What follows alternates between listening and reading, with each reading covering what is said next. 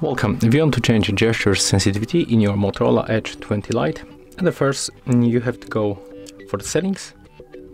Next you have to go right here for accessibility, and then scroll down until you find this option, free navigation, free button navigation, so system navigation currently. Of course we have to switch the gesture navigation, top of the settings icon, and here we can increase and decrease this level of the sensitivity for the right and the left edge. And on this highlight on the left and the right side, you get the preview of how the sensitivity changed for both edges. If you find this video helpful, remember to leave a like, comment and subscribe.